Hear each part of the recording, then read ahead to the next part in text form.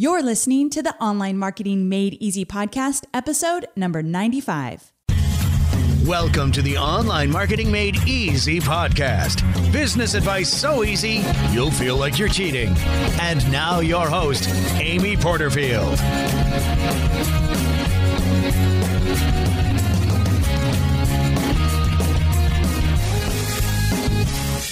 Hey there, Amy Porterfield here, and welcome to another episode of the Online Marketing Made Easy podcast. Thank you so very much for tuning in.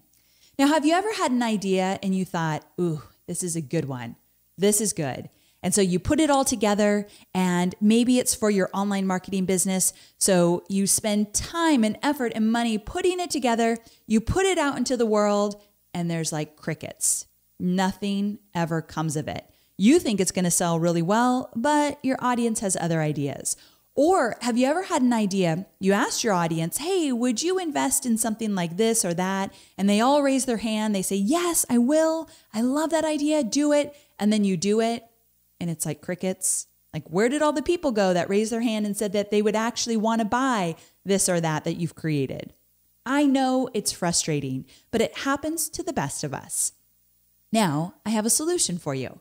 What if you could take your idea through a process to make sure that that idea is a good fit for you and your business and a good fit for your audience? That way, you never again have to spend a ton of money or time or blood, sweat, and tears creating something that's not going to sell. Sounds pretty good, right? Well, that is why I've invited my good friend Pat Flynn on the show today to talk about that very, very specific topic. How to know if your idea will really work. He's just written a book called Will It Fly? We'll talk about that book, but specifically because Pat and I are very similar, we like to get to the specifics and the details and the action items. This is like a mini training session.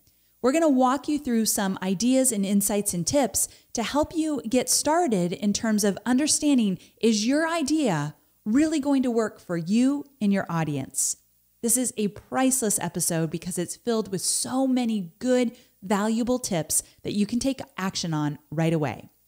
Now, before we get there, I've got a few quick words about our sponsor. Before we dive in, I want to thank our sponsor today, 99 Designs. Now, I'm such a huge fan of this company because they can take care of all your graphic needs. We're talking logos, social media cover images, website graphics, and so much more. So visit 99designs.com/Amy and get a $99 upgrade for free. Okay, I won't make you wait any longer. Let's go ahead and jump in to my special interview with Pat Flynn. Pat Flynn, thank you so much for being on the show. I really appreciate it. Oh, I'm so happy to be here, Amy. Thank you. And I have to apologize to everybody out there who's listening to me, who has heard me before, because my voice is a little bit different. I am a little under the weather today. I caught something from my son, which he caught from somebody at school, which I don't know. It's just ever since my son's been going to school, it's like every 2 months I get really sick. It's just this It's totally normal. Is it? Okay. But I need to tell you, I think you sound really manly. Really? Okay. Yes. Well, maybe I should just permanently change my voice to this. This is working for me. Yeah. Oh, I love it. This is perfect timing, actually. Okay, perfect. So let's get right to it. I already did a proper intro for you, but I have to say, your bio's kind of amazing, and you are very well known for going from a dream job layoff to founding your own business and doing some amazing things. But I want you kind of to take me back there a little bit before we get into all the goodness around this amazing book that you've recently written. I want to talk to you about filling in the blanks of your journey to get to where you are today. And I want you kind of to take us back to the time where you got laid off. And I'm sure that was these crazy emotions, but you moved into actually starting your own thing and having amazing success with that. So kind of where were you when you got laid off? Like, where was your head in all this? And how did you go from that situation to making the decision, I'm doing my own thing? Well, I'd spent all this time in school doing everything I was supposed to do, even when I got my job as an architect, like doing everything I was supposed to do there, climbing the corporate ladder. To have it all taken away from me, even though I was doing everything the way I was supposed to, was just bone crushing to me. It was like that's like I thought I was doing everything to secure my job, but obviously I wasn't. And the only way to take control would be to take control and do my own thing. And actually, when I got laid off, I had about 2 or 3 months between the time that I was told I was going to get, or that I was told I got laid off to when I was actually going to be officially let go, which like sucked even more because I counted down the days of that sort of termination date. And during that time, I just obviously didn't do any work. I was depressed, and I started to I actually moved back with my parents, and so did my fiance, just so we could save money for a wedding. I had just proposed to my wife too before I got laid off, so it was like the worst timing ever. But on the train ride from San Diego to Irvine, which is about a 2-hour train ride, I started listening to music and all that stuff, and then I got bored of my playlist. And then I discovered podcasts. And to make a long story short, I discovered a podcast that interviewed a guy who was making 6 figures a year helping people pass an exam called the project management exam. And I took an exam that was really difficult in the architecture space. And I was like, maybe I can take this information and turn it into a business. And I did that. And so in October of 2008, which was a few months afterwards, I had taken that information that I had about this exam and turned it into a business, wrote a study guide to help people pass that exam too, and it just took off. And actually, that was the same month that I got officially let go. So it was an amazing, perfectly timed transition period. And, I tell a lot of people this story, and they think I'm lucky. And in a sense I am, but I also know that these opportunities to do my own thing have always existed. It's just I've finally realized that they were there because I was just kind of conditioned to grow up in the way that I was supposed to, and not even realize that I could go out and venture on and do something on my own. And it wasn't until I got laid off that like I grew for lack of better terms, the balls that I needed to put myself out there and actually make it happen. Because if I didn't get laid off, I guarantee you I would still be an architect today. And, maybe I would be happy, maybe not, but I definitely wouldn't have the freedom that I have now that I have my own business. So, because I got laid off and I didn't have a plan B, I just did whatever I needed to do. And I wouldn't do that if I didn't get laid off. So it was a blessing in disguise, definitely. And then from there, I was just so tremendously thankful for everything that happened. That's when I started smartpassiveincome.com, which is where most people know me from now. And I just share everything. I'm like, man, if I was starting out back in the day, this is the site I would want, because I just want somebody who's honest and authentic, who shares everything, all the wins, all the failures, and I just want to follow that person's example. And so I'm trying to be that example. That's why I call myself the crash test dummy of online business. I try new things and I experiment and I see what works, see what doesn't. Whatever happens, it's always a lesson for everybody. And as a result, I've been building this amazing platform, and now I like speak and I write books and I'm getting paid for it. It's ridiculous. Like I couldn't have dreamt anything like this, and I'm just super thankful for how things turned out. Isn't it kind of crazy ridiculous if you look back and see everything that you've created and how quickly that's all happened? I mean, yeah. I mean, it's crazy. Insane. It is. And I know it doesn't happen that quickly for everybody. Although let's talk about that. How many years have you been growing your business? I mean, this is 7 going on 8 years now. Okay. So it's a long time. It's not overnight. No, definitely not. And definitely not easy. Not easy at all. It just feels like you've had some amazing success so quickly. But then that's a great kind of aha moment for me right now. Like, no, it wasn't overnight, definitely. And you've been working really hard at it. I know you're one of the hardest working guys in the internet marketing space for sure. I've seen you in action. I know what's going on behind the scenes. And let's talk real quickly about your website, smartpassiveincome.com. You really do share it all. And I share a lot of stuff inside my business, but I don't even go to the extreme that you do, where you are publishing your monthly revenue reports. Like every single month, we know how much you made, how much you spent, where did you spend it? And we know everything that's going on in your business. Is there ever a moment that you think, this is weird? Am I sharing too much? Could it hurt my business? I don't know. Are there those thoughts that ever cross your mind? I mean, of course, they cross my mind, but I think the benefits definitely outweigh the cons here. When I'm trying to help people, they want to know exactly what's going on. And in order to do that, I need to share all that stuff. And I know that's not in everybody's cup of tea, but in order for me to, really be the person that people look up to, I need to share all bits of it. And, that income doesn't always go up. It goes down. But like I said, it's always a lesson involved. There's always a reason for that. And I share that. And, I sort of see it like, how companies in the stock market, they reveal their quarterly reports to their investors or potential investors. Just, they share all the numbers too. every company out there who's public shares those same kinds of numbers. And they do that because they want to show how the company's doing. And I'm doing sort of the same thing. And even though people aren't investing, directly their income with me like you would in the stock, people are investing their time with me, which is, an even more important asset. So I want to make sure people know exactly what's going on so they can choose to and comfortably choose to spend their time with me if they do want to learn from me. Now, I'm going to link to those reports in my show notes because I think it's really important for people to see exactly what you've created and what you're doing in your business. I think it's one of the biggest contributions you make to the online marketing world, showing all of those details. So I'll definitely link to the show notes. But I want to ask you about transitioning from your very first online marketing endeavor, the certification program, and then moving into so many other areas of your business. When did you figure out, wait a second, if I can do this with this certification program, then I could do this in bigger ways, more ways, and take it in a totally new direction? Like, how did that evolve? Yeah, well, it's interesting because the lead exam program that is still going very well. And the next thing I did after that actually wasn't Smart Passive Income. It was a joint venture between my wife and I, or my fiance and I. I didn't know that. No, like I haven't really shared this very much because it's kind of embarrassing. But I'm happy to share it here because I'm an open book. This is good stuff. So April and I, we were like, oh my gosh, this lead site's doing really well. Like, let's create a website together. Well, what should we talk about? Okay, well, we're going to get married. Let's just have one of those personal blogs between couples and they talk about things. And then I had this idea of, well, what if we every week have a topic that both of us discuss and in a very separate way where you could have like the male point of view and the female point of view. I like it. Which sounded like a good idea. And so I actually spent a couple $1,000s, some of the earnings I had from my other business, building a website platform because there was no themes out there that could have this sort of side-by-side kind of setup. So I'd spent a couple $1,000s to do that. And then we were like, okay, everything's set up.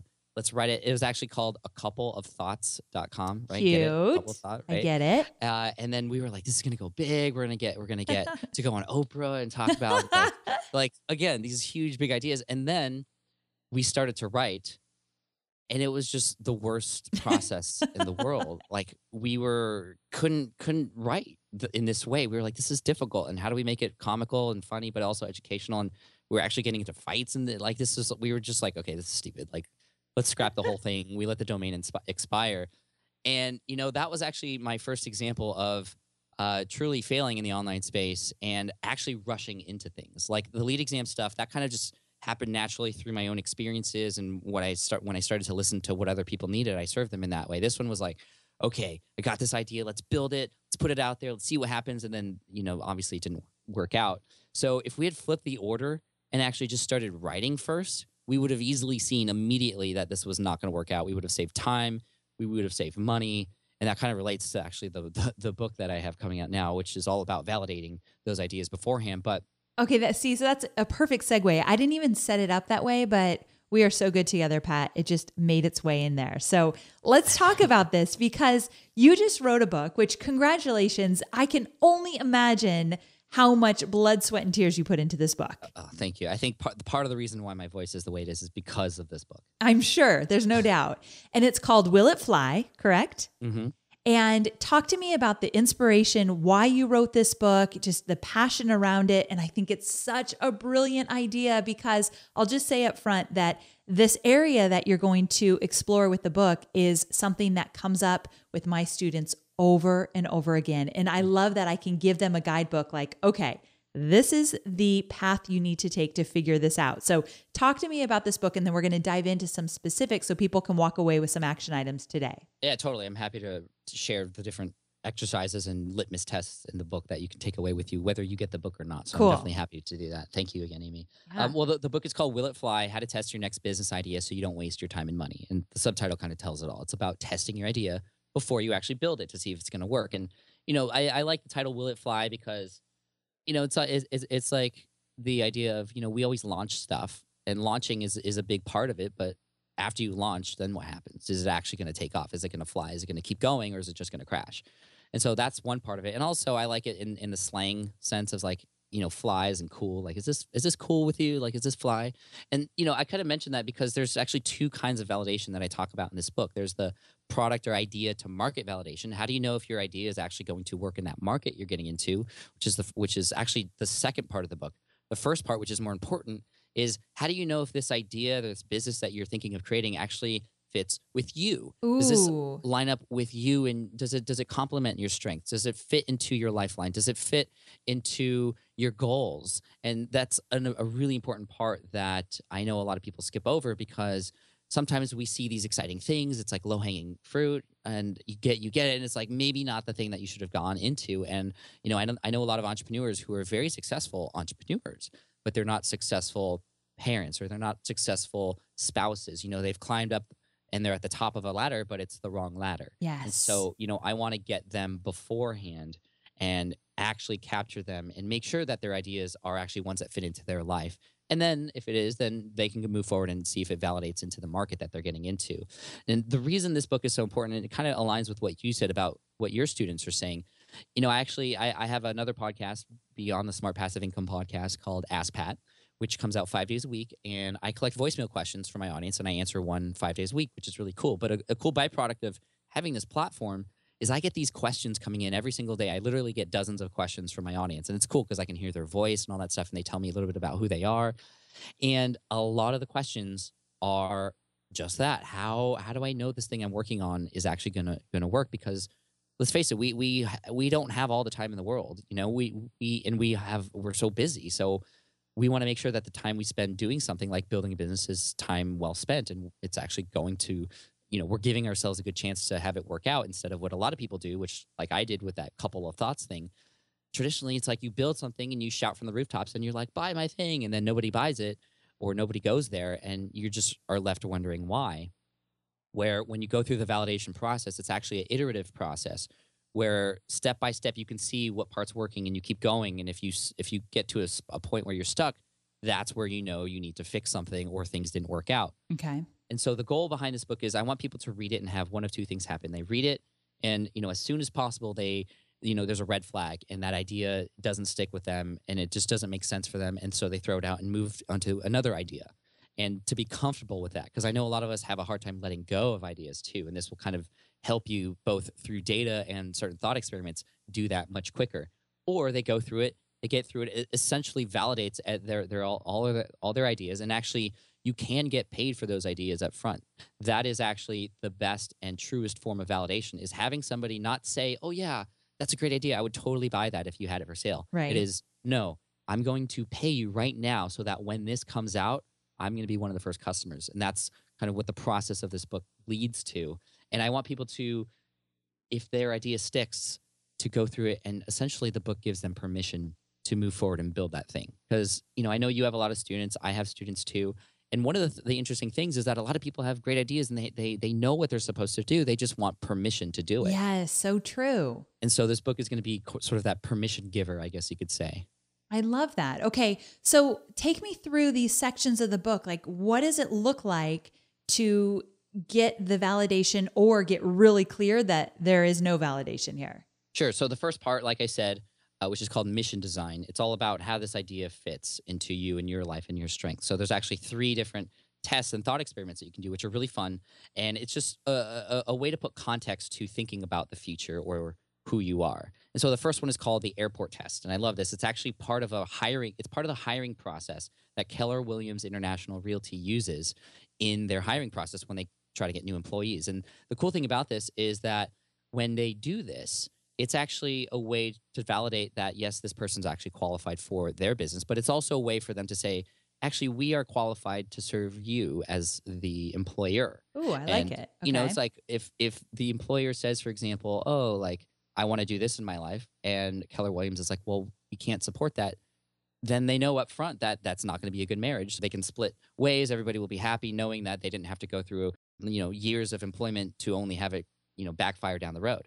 So the way the airport test works is, let's say, Amy, that for whatever reason, you and I, we don't talk for a long time. And 5 years down the road, we see each other at an airport, we're crossing paths, and I see you. I mean, that would be really exciting for me, actually, to see you again.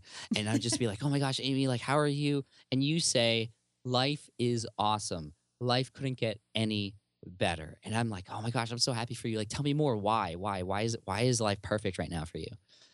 And that's what you have to think about. Like, what would make you say that life is perfect 5 years from now?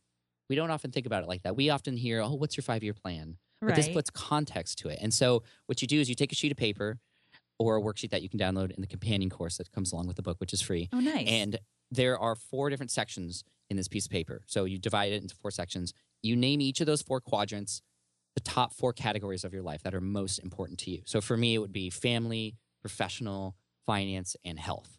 And then you just list what would make you say life is awesome at those points in life. And when you fill out this sheet, it becomes everything that you're working for. And it becomes an easy way for you to make decisions. Because a lot of times when I've done this exercise with people, they see the sheet in front of them that is what they are shooting for 5 years from now. And they go, oh my gosh, what I'm doing right now does not support any of this. And it's Wow. like a huge immediate realization for them. Or, oh my gosh, this business idea would not fit into this. And so this airport test is really, really powerful. The other one that I want to share is called the history test. So, the airport test, we take the DeLorean into the future. The history test, we go into the DeLorean and go into the past. And we actually look and analyze like 3 or 4 of the different jobs that we've had in the past or things that you were involved with. And you actually discover what it is you liked about those and what it is you didn't like about them, and even extract like a favorite memory from those things too, to make sure that this thing you're going to work on fits into that trajectory or incorporates the things that you like and not the things that you didn't like. For example, when I looked in my past and all the things that I enjoyed or didn't enjoy, I found out that I needed to be around people. I needed to talk to people. I also am very motivated by getting compliments in terms of helping people. So getting thank yous for the work that I do, which is something I didn't get in my architecture job. So I make sure that now I set myself up in a way that actually I have those things incorporated in what I do. And it's interesting because a lot of us, we live life and we go through the motions without realizing what we like and don't like until we look back and analyze. And this way you can go back and a lot of people are like, oh, why do we take history class? Like, this is stupid. Well, we go to history class so that we know what not to do, or Right. that we can incorporate the things that we do like into the future. I mean, that's why that exists. And so I incorporate those things into part 1, which is about, how does this idea fit into you? So that's the first part, and probably one of my favorite parts. It's a lot of fun, and every time I've run those experiments, it's been really cool.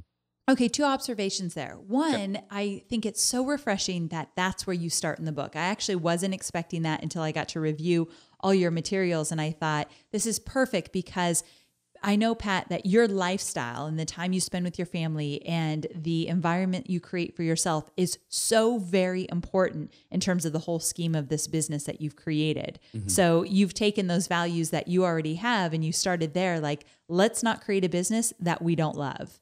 And right. I think it's so easy to create a business that you don't love when you leave corporate and you're so determined to make your business work. So for me, like, I took on clients in the beginning and I had all these clients doing social media. And I looked back in 2 years into my business and realized, holy cow, I've just created a business that I absolutely hate. It was successful. And like you said, I was doing really good on the business side, but I was freaking miserable in my personal life because it wasn't a business I loved.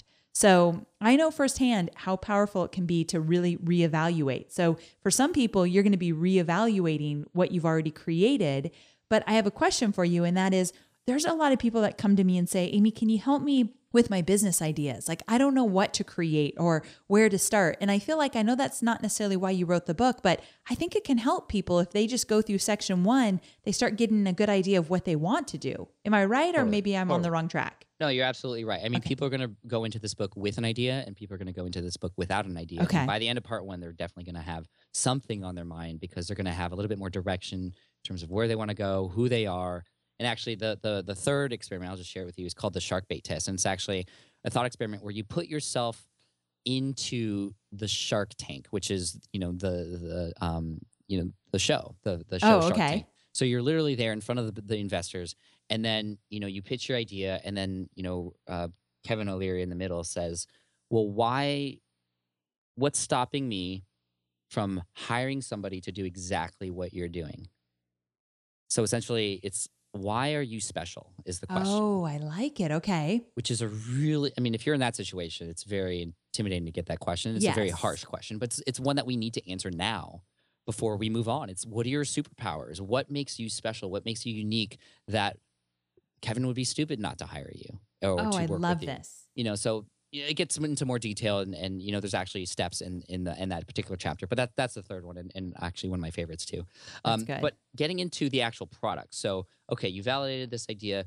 Then it gets into a little bit of the market research, and market research can be really scary for a lot of people. Really scary and overwhelming and a little bit stressful. Right, but I break it down. That's my superpower, is taking these really complicated things and breaking it down. I actually literally, just because I knew I was writing this book and I wanted to pull an example, I asked my Facebook page peeps, what do you think my superpower is? And most people are saying taking these incredibly complex things and making them easy to consume. Which such a huge compliment. You should really stay in the moment with that one. That's really cool. No, I'm very thankful that they validated that, because that is what I know is my superpower. I have this uncanny ability to not have that curse of knowledge, as Chip and Dan Heath call it, when it's hard to know what it's not like. Once you know something, it's hard to know what it's like not to know it anymore. But I'm good at putting myself in the customers' or readers' shoes, which is what I feel like I do a good job in the book. So anyway, market research, I break it down. There's sort of two phases in the market research phase before you actually go and start talking to people and actually getting paid for it potentially. So the first one is called what I like to call the market map. And this is where you discover the 3 Ps of your audience. And the 3 Ps of your market are, the first P is discovering the places where they're at. So there's actually a lot of exercises and steps in the book to help you find out where your audience exists. So the places. The second one is the people. Who are the other influencers in that space? And then there is the products. So you have the places, the people, and the products. And once you have all those, and you actually create a spreadsheet of all those things and where they're at, you actually have an amazing bird's eye perspective on everything that's going on in that target market in terms of where people are at, who is serving that person or that audience, and what are they buying or what's being offered to them already. So again, you can already start to see how this can help you position yourself in that space you're about to enter. And a lot of times you're going to learn more about that particular space than people who are in it serving that audience already. And a lot of people feel like that when they get late into a market, they almost feel like they're behind. But actually, you should flip that around. You actually have an advantage coming in late, because you can see what's missing. You can go on Amazon and read the reviews for everything. Here's a tip: read the 3-star reviews for products that are being offered to your target customer. That's a good one. Because the 3-star reviews are the honest ones. The 5-star ones might be just fans, or sometimes people buy those, which is crazy. Or the 1-star reviews are just haters or whatever. But the 3-star reviews, you'll often see. Sometimes you actually see people literally list out the pros of that thing and the cons of that thing. And that will give you amazing insight on, well, what is it that's missing, or what is it that your target audience actually wants? And it's in their own words. You don't have to guess anymore at that point. And this market map that you create, those 3 Ps, if you move forward with this idea and you validate it, this is going to become one of the most useful tools in your arsenal, because you have now all the places where they're at. All the places you can go to potentially guest post, all the places you can go to even advertise, and all those sorts of things. You have a list of all the people that you could potentially partner with, that you could JV with, that you can get on their show, that you can create a product with. And then you have a list of all the products that are already there, so you can create something that's better and also get a gauge on how much people are paying or what the pricing is like, and even become an affiliate for those products too.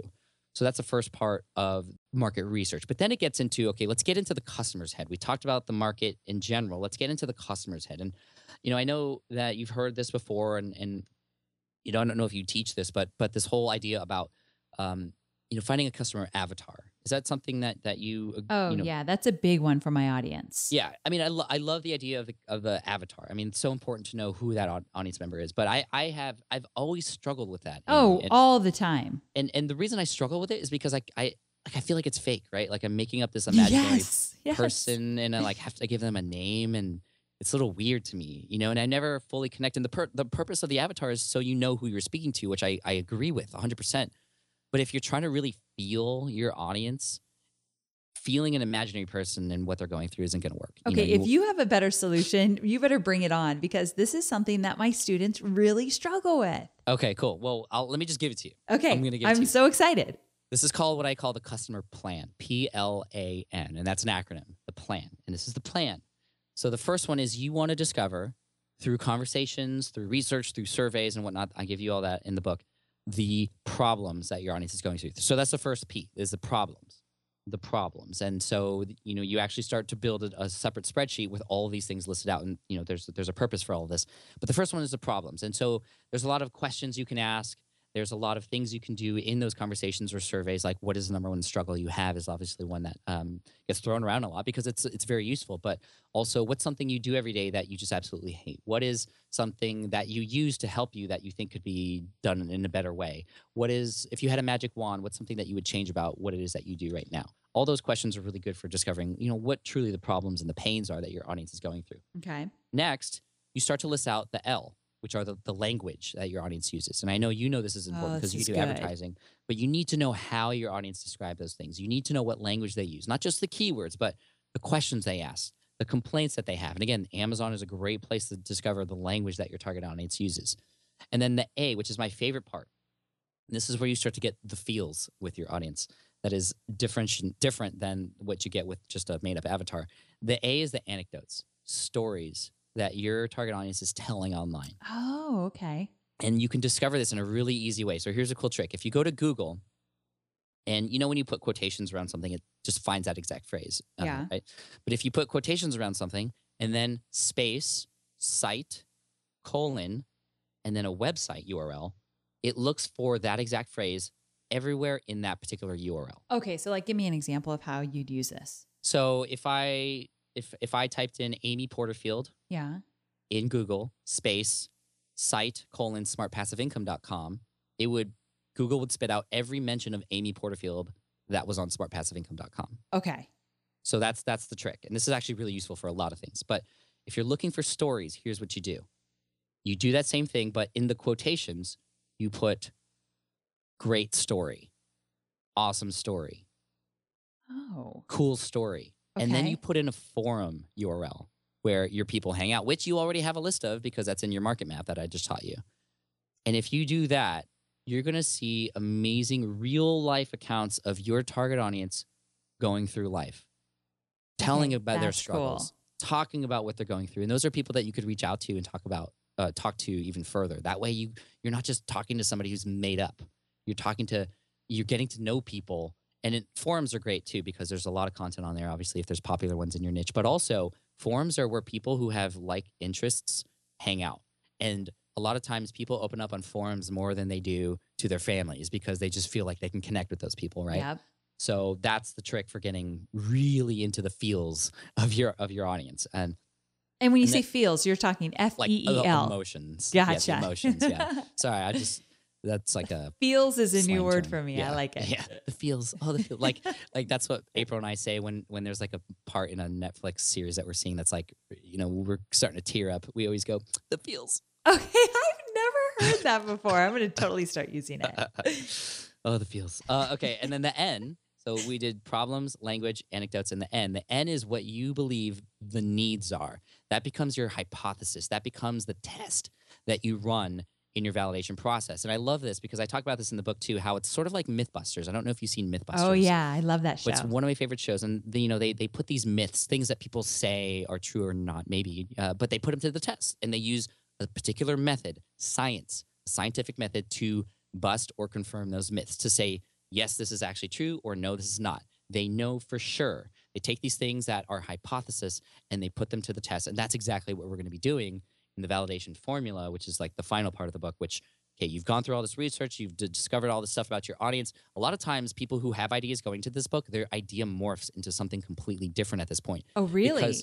Because now you're actually putting data behind, what it is that you're going to be providing. That idea that you have, it's just an idea.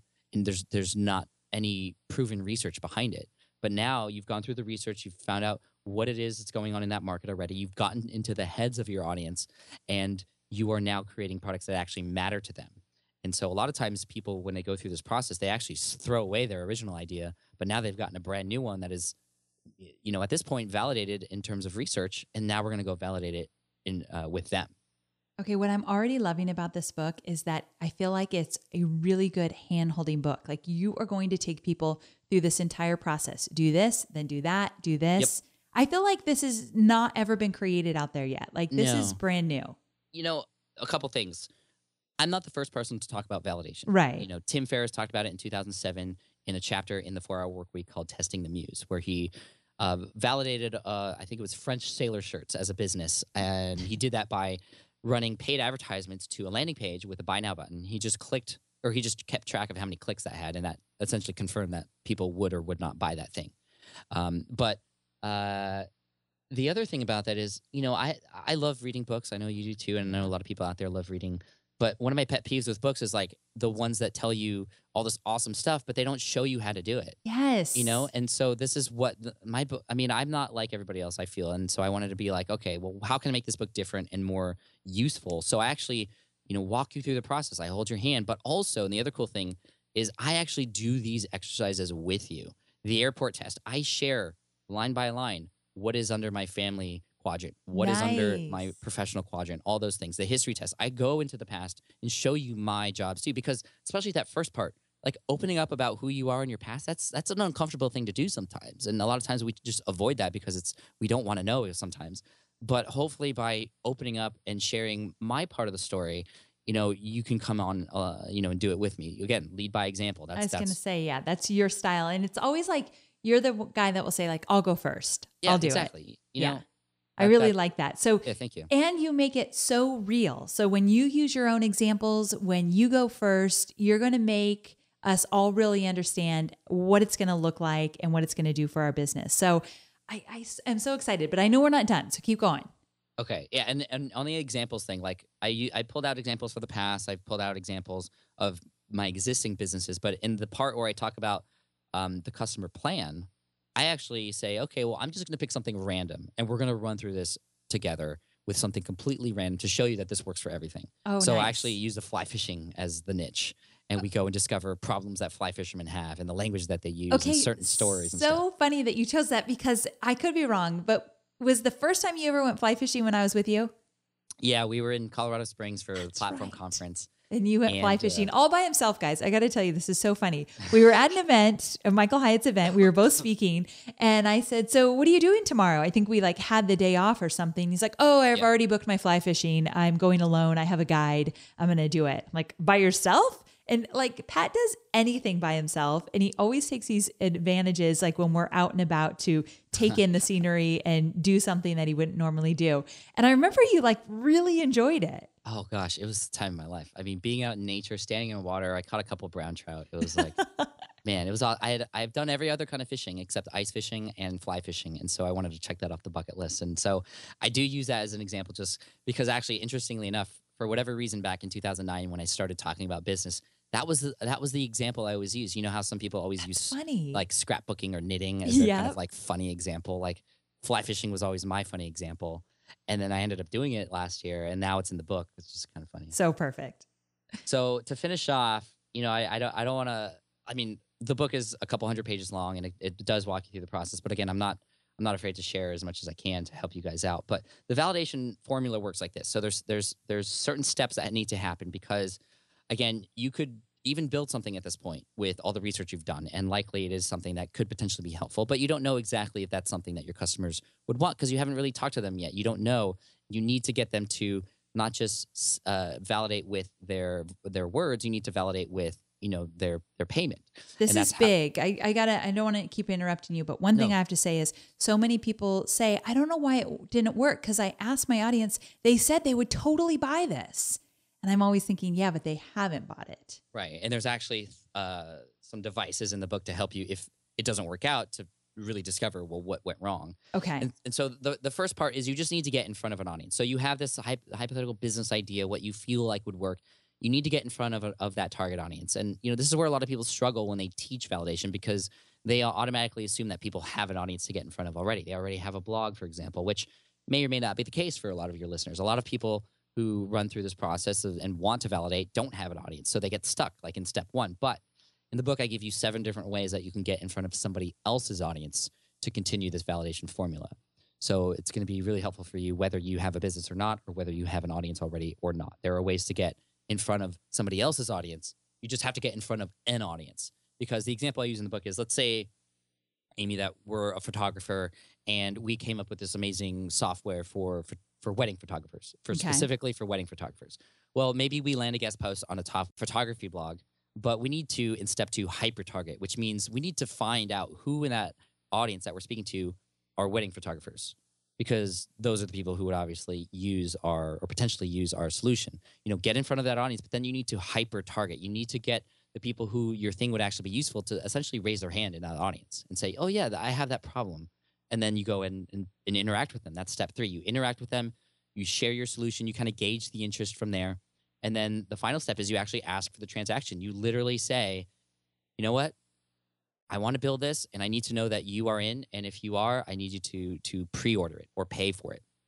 And I actually give you a whole number of examples of all different kinds of people in all different kinds of niches who have done this. And I actually break down the way they've done it in the same exact steps. And they've done it in different ways. Some people get in front of an audience by paying for ads and doing webinars, and that's how they target. And some people have done it just through Facebook groups. Other people have done it in person at events. And there's all these different kinds of ways to do it. But the interesting thing is you're honest about this the whole time.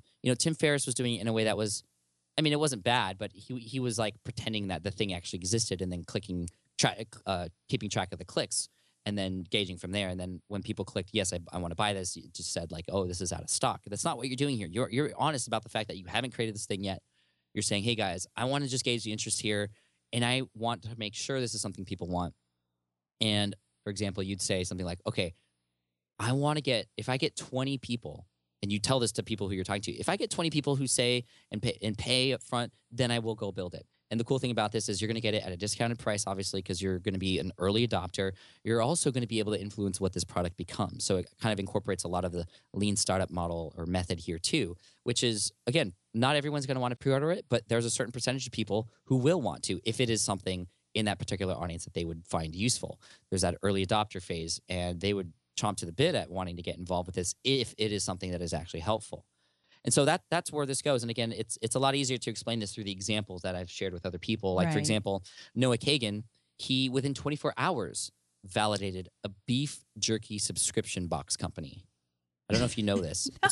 It's called Sumo Jerky. I didn't know that. Oh, yeah, totally. And there's actually a bonus interview because I was in Austin for an event, and I interviewed him, and that comes along with a companion course. And I'll talk about that in a second. Okay. But yeah, he validated a Sumo Jerky subscription box service, and he got paid $1,000 in 24 hours for this idea that wasn't even built yet. Okay, because I was going to ask you, we're talking about products that are online and physical products and services. Okay, good. So it totally runs the gamut. And I want to jump in here because leading up to this, Pat, I've been talking so much on my podcast about webinars. And one of the things that I teach inside my webinar program is if you don't already have an online training course, you can sell a live workshop. You sell it first on your webinar, then you deliver it afterwards, which is basically the first thing I did before I had an online training program. But if somebody were to go through your entire book, they got really clear on what they wanted to sell, and then they used the webinar system I teach to actually sell, let's say they're doing a live workshop, a live online workshop, then that's exactly like a good fit between the two. And I wanted to point that out because I know some people are listening like, wait a second, you kind of talk about this, Amy. I do, but what I don't do in my program is help you validate the idea. So your book and my idea of selling a live workshop go hand in hand. Oh, I think so, for sure. Yeah, that's really cool. Okay, wait. So I have a question for you. Inside your book, in the very beginning, you say the words, it's not you who is being tested, it's your ideas. And after listening to you go through, all the steps here, I want to know why you thought that was really important to kind of start things out with. Yeah, because you know what? Like, a lot of people are going to go through this book and their ideas aren't going to pass the tests. And a lot of times when our ideas don't pass the test, we feel like we're failures. We just get upset because we didn't choose the right one or it didn't go the way we expected, and we just give up, right? And that's not what you should do. No matter what happens when you go through this book, it is a win because you've discovered this now, instead of waiting 2 years down the road to finally realize that this isn't a thing that is going to work out. Right. So this isn't about testing you, it's about testing your idea. And that's kind of what the litmus tests are for. And I wanted to make sure that was clear moving forward, because a lot of people are going to feel like, that they're just not on the right path when they discover that, maybe something wasn't going the way it was supposed to. So that's why I mentioned that. And that kind of goes along with, the story I tell at the beginning. And I know you read this part where I talk about it's the story I start out with, and it kind of goes along with the title, Will It Fly? And that's on my son's third birthday. Do you remember this story? Mm-hmm. When I was talking about how on my son's third birthday, like, I was so excited because I wanted to show him a paper airplane, because paper airplanes, my dad and I, that was like a thing we did all the time. And when he turned 3, I was like, okay, like he can understand this now. And so I actually built a paper airplane and threw it, and he was just like mesmerized. He was so like, oh my gosh, like magic. Like I just folded this piece of paper and just made magic happen. And so, of course, being a 3-year-old boy, he just kind of was like so excited that he wanted to do the same thing himself. But before I could even instruct him to like how to fold the wings, because there's a certain way to do it, he just started crumpling paper and just like would pretend to fold it, just kind of didn't know what he was doing, and obviously it's very easy to imagine a kid doing that. And then he came up with this thing that looked more like a boat. Like it obviously wasn't going to fly, but I was like, okay, throw it. And he threw it. It didn't go anywhere. And then he threw it again, didn't go anywhere. And then he said, I hate paper airplanes. Oh. It's like, you just tried 2 times. Like, I didn't even teach you. But, that's how a lot of people build their businesses. It's like, true. They see somebody doing something. They go through similar motions, I guess you could say. And then they see what happens and it doesn't work. And they just are like, oh, I suck. This isn't for me. But nobody was there to help them engineer their wings, I guess you could say. And so actually what I ended up doing was like, first I was like, no, I can't end his paper airplane career like this. Like, we have to fix this. So I'm like, okay, watch me. Follow what I do. Fold this one. And, it's a really simple kind of dart design one. And then he ended up folding one that was pretty close, and he threw it, and it flew a little bit. But it flew. And he was so excited because he took this thing that was just paper. And that's sort of like your idea is you're taking this idea and you have to just fold it in a certain way and test it to see if it's actually going to fly. And now, like, he's like a paper airplane machine, because he just, like, every day in the morning I go downstairs and there's paper airplanes strewn on the floor. I'm not even kidding. And it's so fun. And, it's kind of, it's cool because, like, now he's, like, trying new designs and trying different ways. And he's not afraid to fail anymore. Like, he knows that failure at the beginning was just part of the process. And, the more iterations he goes through, the more likely he is to find something that works. Imagine the confidence you'll have when you actually do take yourself through this entire validation process and you feel really good that, okay, I did the homework. I learned more about my audience. I know why I'm doing it and who I'm doing it for. And so when you start putting everything in motion, spending the time, money, and energy on it, you have something to back it up. Where so many people, like you said, they don't do this work up front. So they're kind of flying blind. And that is a really scary feeling in the online marketing world. Totally, for sure. Totally. So which is most of my audience. Okay, so tell us about where you can get the book. And then also you've got some bonuses and extras. Yeah, I mean, there are bonuses that are available. So with the book, it can be found at willitflybook.com.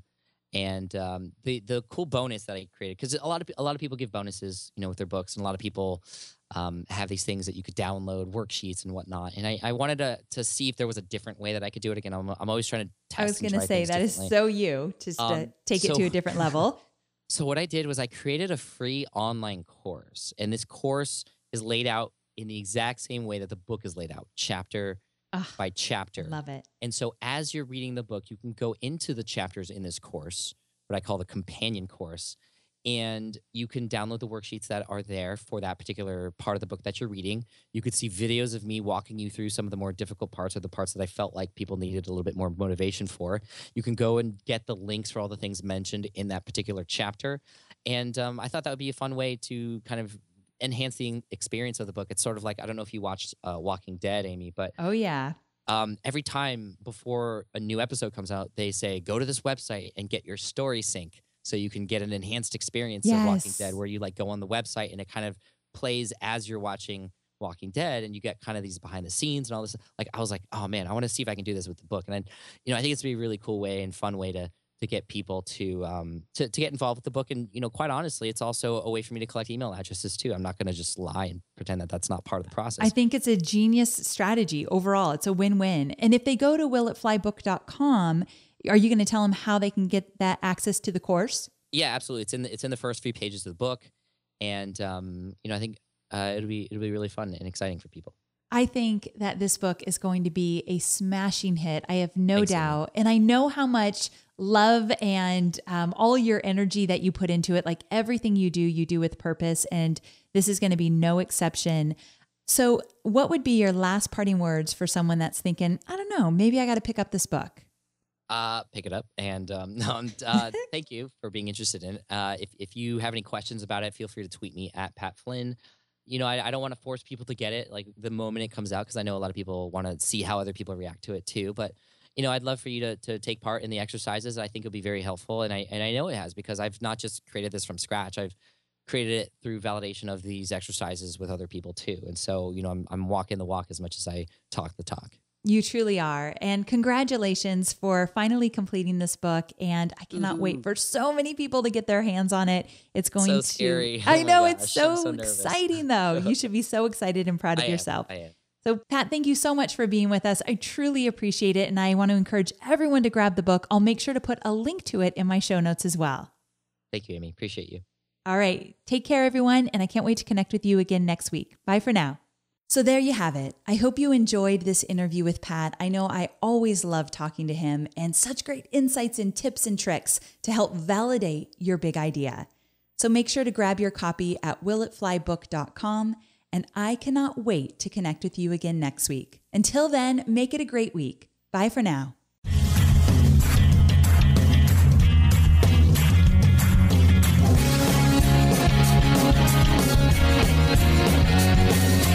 Thanks for listening to the Online Marketing Made Easy podcast at www.amyporterfield.com.